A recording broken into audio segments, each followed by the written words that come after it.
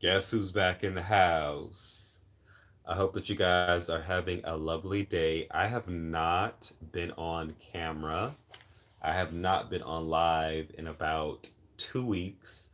I've been so busy at work and I've been exhausted, but I watched Drag Race last week.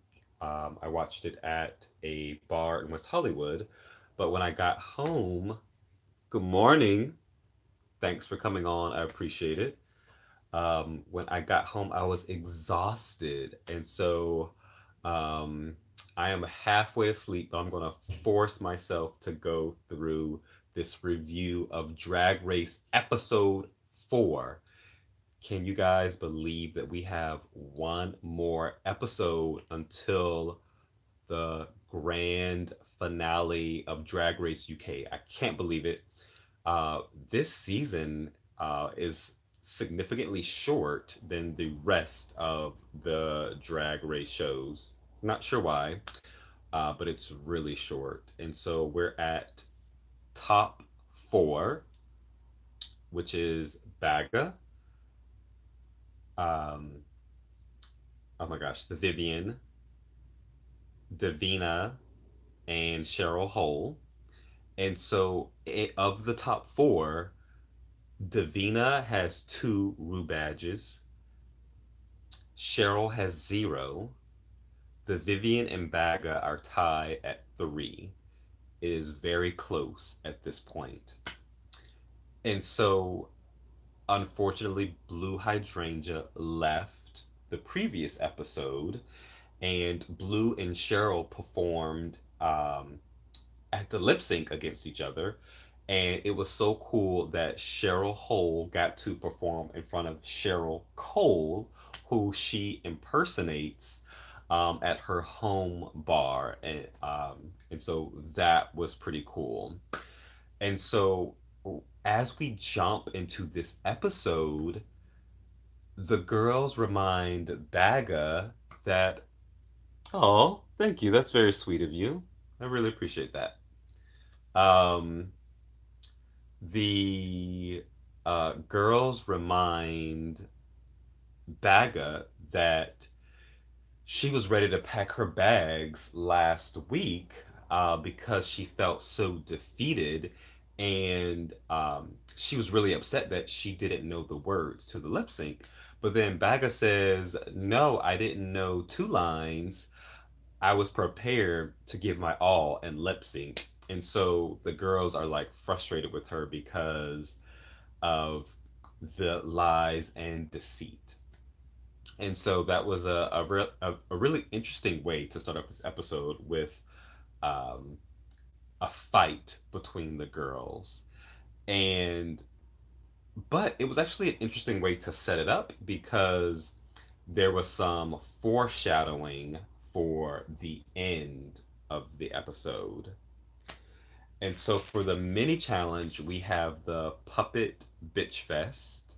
You know, Rue loves puppets.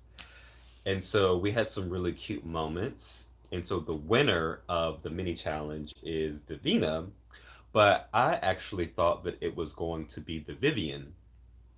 The Vivian received a Divina puppet, and she was so hilarious. And so okay, so I missed uh the 5th episode, which was the day of Halloween. So I didn't catch the episode, but I assume that Michelle gave Davina a critique that she looks gray. So the Vivian at one point like dusted her puppet with like baby powder, and it was hilarious. Um, and so they learned for the Maxi Challenge that they will be putting their mothers and sisters in drag. And I love the makeover challenge. It really separates the best from the rest. And it shows who can be kind of like thrown into any type of environment and excel. because you have to do everything for the person that you have to put into drag. And um, I will always remember out of kind of like all of the drag makeover shows, well, one with um,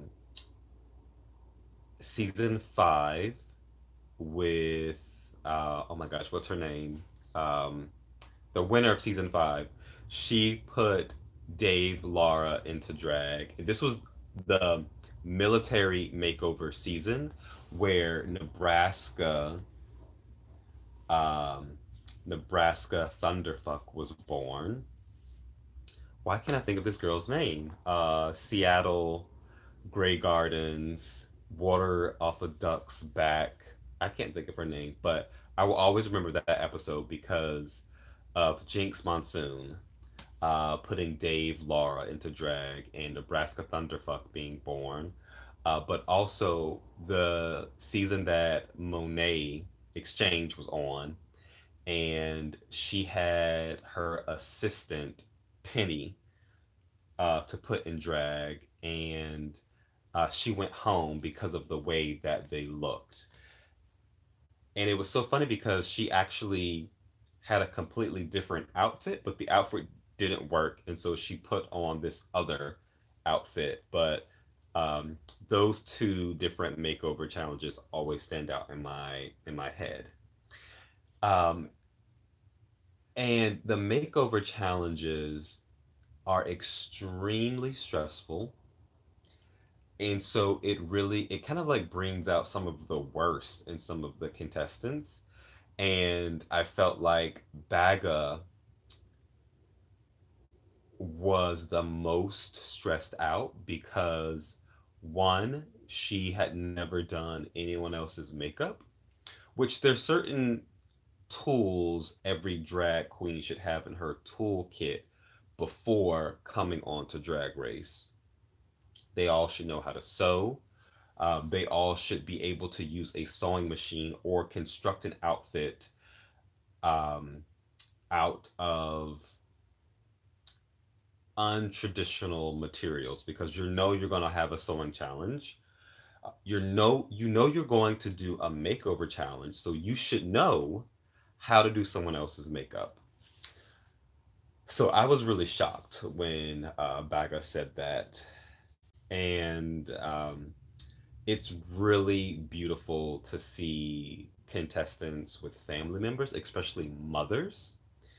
And so I loved seeing everyone interact with their mother or sister.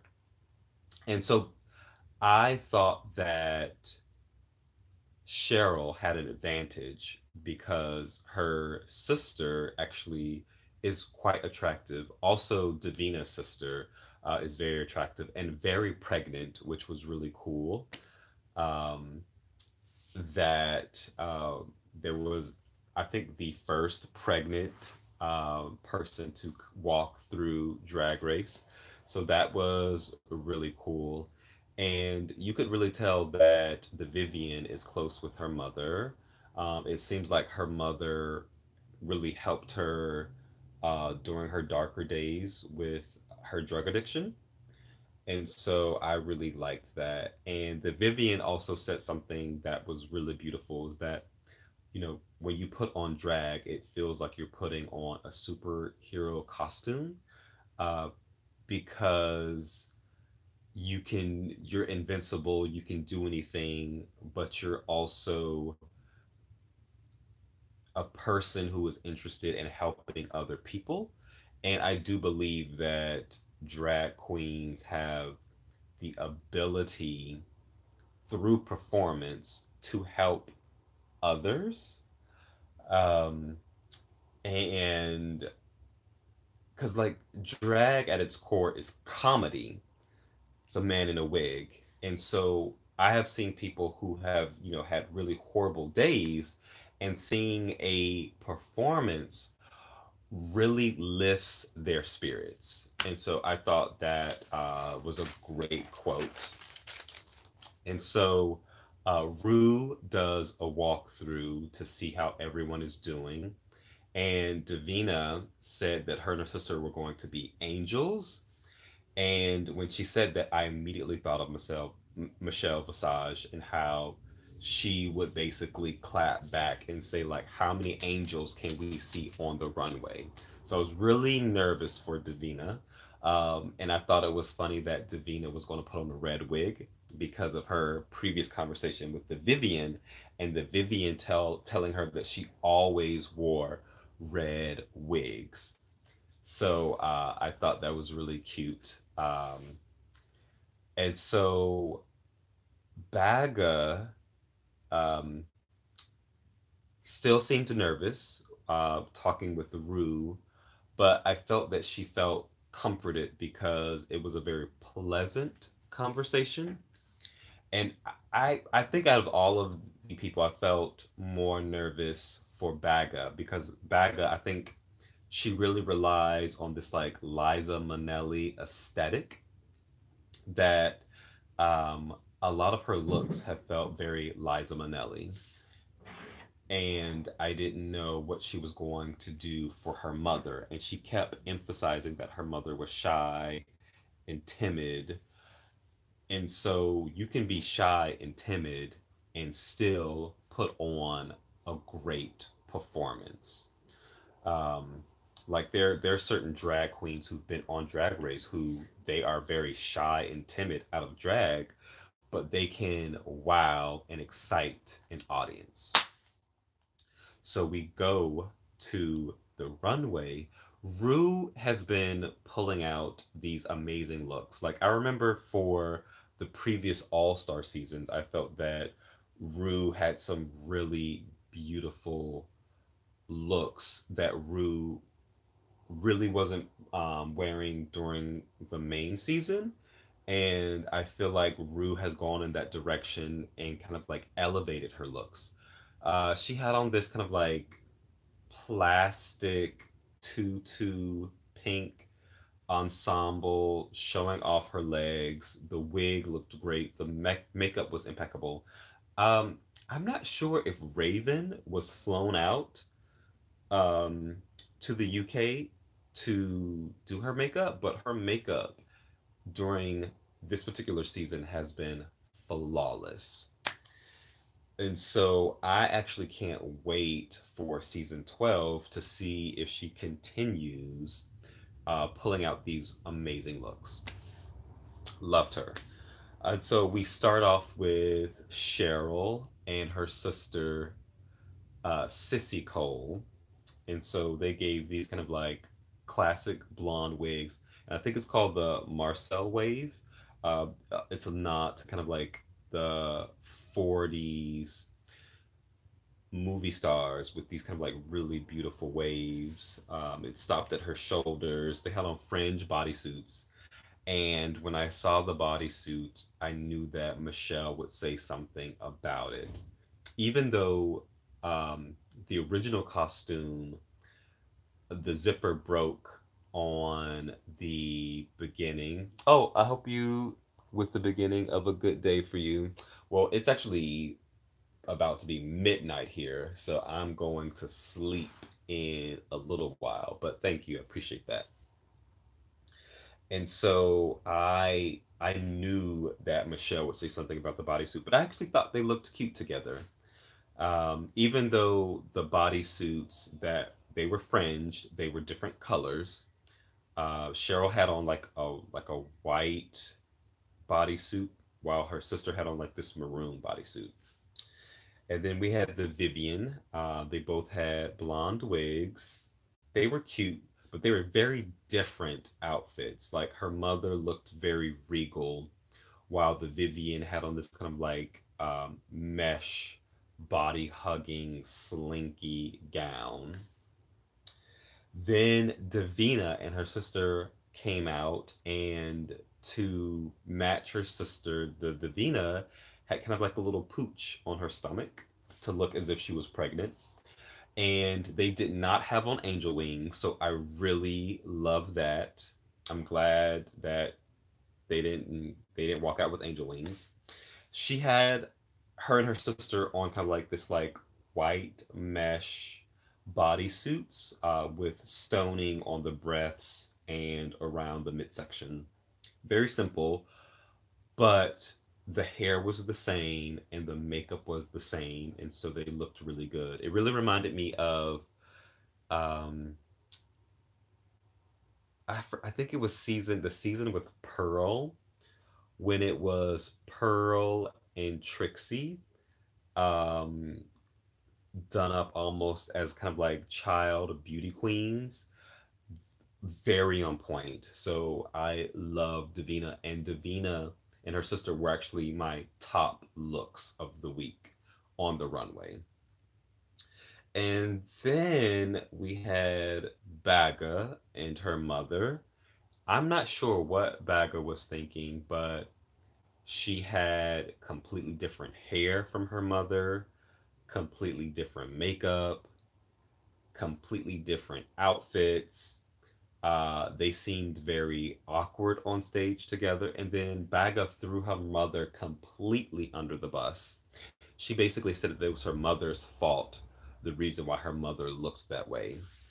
And so it was just very uncomfortable. And so, oh, and then like Alan Carr said that Baga's mother, like she was going trick or treating, while Baga looked like she was going to go to a nice lunch. That was so shady, hilarious. Um, and so Divina was chosen as the winner, which rightfully so, of this particular episode. So that means that Divina has three Rue Peter badges along with Baga and the Vivian. They're tied. And so the Vivian was considered safe, which meant that Cheryl was in the bottom with Baga. And so I was really curious what the lip sync song was going to be, because Cheryl is very high energy with her performances, and Baga does not seem like a high energy performer at all. She seems like she does kind of like slow, classic Liza Minnelli style performances. So a very slow tune was chosen. Um, the song was by Amy Winehouse, and I believe it's called Tears Cry. And Baga really sold it for me in the performance. I was really nervous for her, but I felt like, I mean, this is a song that I felt that she performed this like every night of the week. Um, Her body language is on point. Her hand gestures were on point. She didn't overdo it, and actually thought that Cheryl might have done like 1,000 death drops, and she didn't. So I really appreciated that. But out of the two, Baga really sold it. Baga had on a kind of like an outfit that really went with the song. Um, she was really emoting. So I loved it. So we got to Rue's announcement, and Rue stated that Bob was staying and Cheryl was going home. And Cheryl had the best line of the night. She said that she's going down in history as the only Rue girl to make it to the top four with the worst track record. That was hilarious. And so I really liked Cheryl, but kind of like looking at statistics, she didn't have any wins at all. She had a few. She didn't have any like major wins. She did win a mini challenge. She won the Maypole mini challenge, and I think she won another mini challenge as well.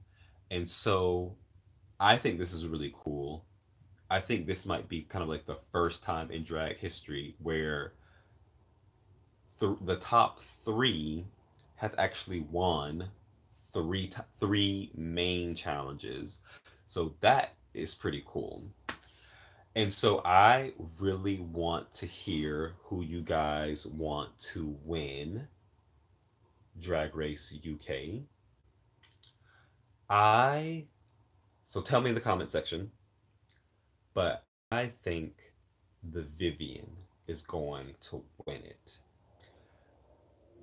Kind of like all of the critiques that we've seen and what each contestant gives, the Vivian is more of what Rue and Michelle like to see in terms of aesthetics, in terms of presentation, and in terms of who they like to represent the brand.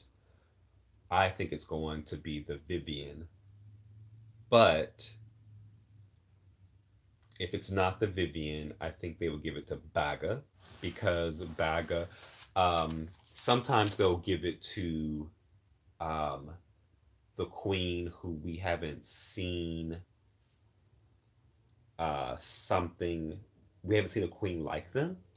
And I feel like Baga is very campy.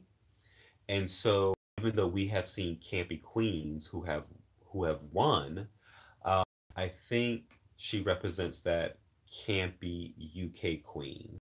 And so she might get it, but I think the Vivian is going to win it all. So this has come to the end of the video. In the comment section, please let me know who you think is going to win. Either tomorrow or Saturday, I'm going to post another video. So some of you may know that last Friday, I went to a cosmetic treatment center to get cool sculpting for my abs. And I am loving the results. Cool sculpting uses freezing technology to freeze fat in different parts of your body. And you'll see the most dramatic results in 3 months. But basically, my stomach was completely frozen, and it still feels like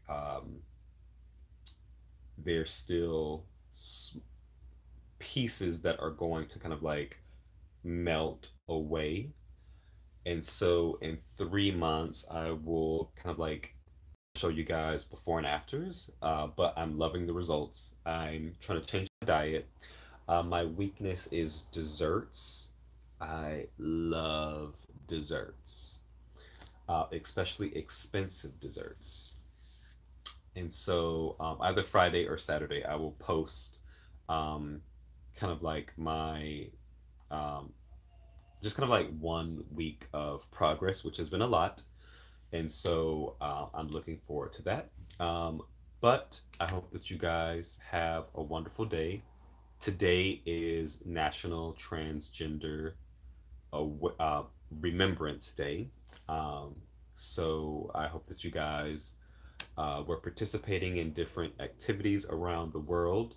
I went to an event after watching Drag Race for Remembrance Day.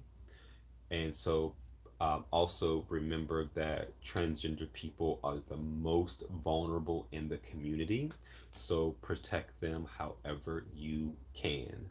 Until next time, have a wonderful day and love each other unconditionally. Until next time, besos. Bye.